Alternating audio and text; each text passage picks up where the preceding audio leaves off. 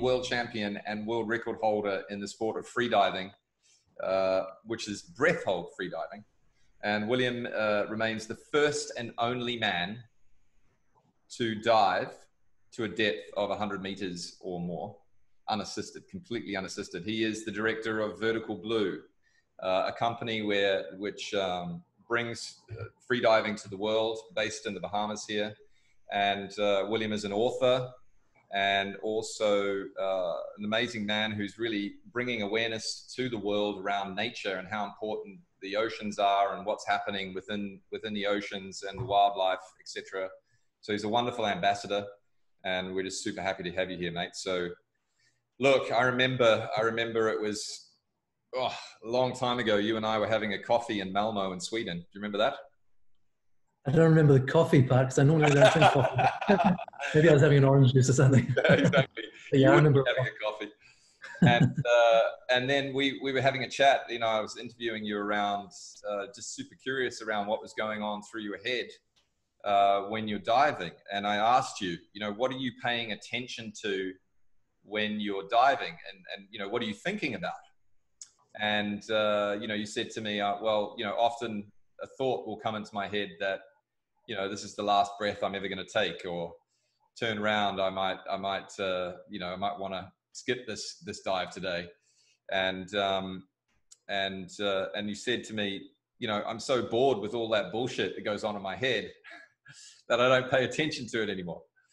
And I was like, wow, so what are you actually paying attention to? And you categorically looked me in the eye and said, I'm paying attention to the silence in between those thoughts. And so, you know, in my experience of working with athletes and having been an athlete myself, the ability to be able to switch off the brain is something that really creates super high productivity. It helps athletes go to another operational level.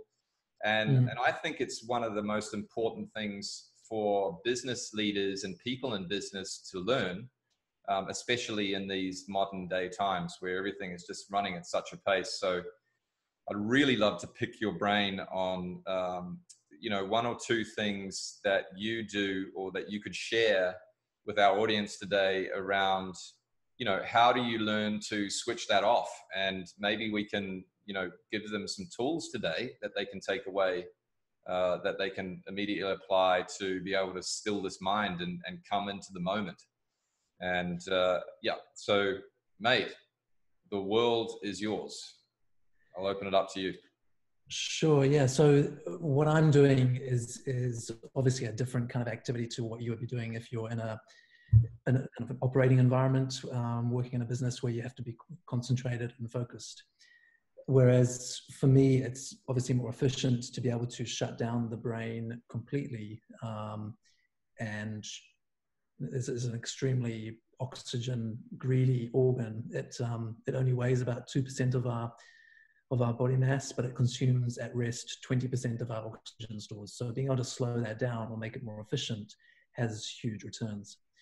So yeah, a lot of what I'm doing is trying to lengthen those gaps between the thoughts, or trying to replace the possibility of the negative thoughts with some kind of a menial task for the brain to perform, like counting the strokes as I'm swimming, or kind of humming a really simple tune like Green Sleeves in my head or something. So that allows me to kind of placate or put off those negative thoughts from coming in.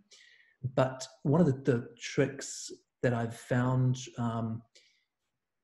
which I think could apply here, is that we often kind of tend to get caught up in a spiral with these negative thoughts when they come along. Like, it'll be a manifestation of some kind of insecurity that you have about the project that you're working on at the moment or something. And so this negative thought will pop up, and the tendency is to try and kind of take it on, like to combat it by manufacturing some line of reasoning that will prove it wrong. Or in the case of like, oh, I'm no good, I can't do this, then you like start to kind of go down that death spiral into reasons why that might be the case, or why it's not, and kind of arguing with yourself. And that whole process is counterproductive. So you want to, as quickly and as efficiently as possible, try and eject yourself from that death spiral. And the way to do that is to just be able to create a sufficient gap. One of the techniques is to create this gap so that there's an interruption, I guess. And this applies not just to negative thoughts, but also to emotions. We're taught, like, if you want to deal with a negative emotion like anger or something, if you're able just to kind of create a gap so that you're not angry for a period of time, then it doesn't feed itself and it can dissipate. And I think the same thing applies with these negative traps or spirals that we get into. If you're able just to interrupt it, and you can do this through a technique such as like mindfulness or concentrating on your breathing. So you just take a break, sit there and bring your awareness, bring your attention to your breathing, trying to breathe with your diaphragm because it's a more relaxed way of breathing, and just following it with your breath, with your mind for, say, 10 breaths. And that might take a minute and a half. And during that time, you'll be just focused on your breathing and able to take yourself away from that kind of negative spiral. Excellent, mate. Excellent. So what you're suggesting there is when our thoughts get in the way, we start to communicate and behave both based on negative thinking or positive thinking.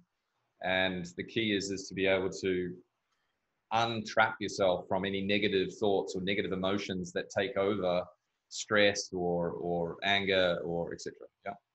So yeah, that's the big challenge is to be able to do that consistently. And so do you have any advice for everyone on, sure, that's great to be able to do, but how do you remind yourself to do that? Or how do you catch yourself so that when they do come up, instead of it taking over, you actually get back in the driver's seat and are able to catch yourself and be aware of it and then take action? Yeah, therein lies the rub, because that's one of the more tricky things about it. And we can often go for a long period of time before we even realize that we're in one of those kind of negative feedback, death spiral things. Yeah. And that you're not being productive. You're just kind of wasting your time with this scenario thinking. And so the solution to that, I think, is to have some kind of a practice of mindfulness or meditation as part of your daily routine, if possible. And even if it's just kind of like 5-10 minutes in the morning, something like that, it's training your mind to be aware of your own awareness. So to be aware of your own consciousness. And by doing just like a small piece of dedicated mental training like that, mindfulness training, as part of your day, then it will allow you for the rest of the day to be, I think, more vigilant and more aware when those kind of unproductive, negative moments arise. Got it. So do you meditate or practice mindfulness? And maybe you can just explain what's the difference between mindfulness and meditation. If you can explain that a little bit to us. Yeah, there's many different ways to go about a practice of meditation or mindfulness, but in essence, apologize for the notifications. Let me turn it off. In essence, it's just about being aware of your own self, your own awareness, and witnessing everything that arises in that, because we aren't our thoughts. If you really pay attention, and a lot of people have spoken about this more eloquently than I can, but if you pay attention, then you notice that the thoughts arise in your mind. We don't call them into being, they just kind of pop up. If someone tells you choose a number between 1 and 10, you don't choose that number. It pops into your head, and either you validate it or not. And so, yeah, where is it going with that? Yeah. These thoughts are spontaneous and occur in the same way that when we're listening, like you're listening to me now, you're hearing a voice that's coming out of the computer or the device. In the same way, our own thoughts are just coming out of our subconscious, other parts of the brain, and being displayed to our own awareness. And the only thing that we are, in essence, is that observer, that witnesser, the awareness itself. And so mindfulness or meditation practice is all about just identifying with that. So noticing that in essence, that's all we are.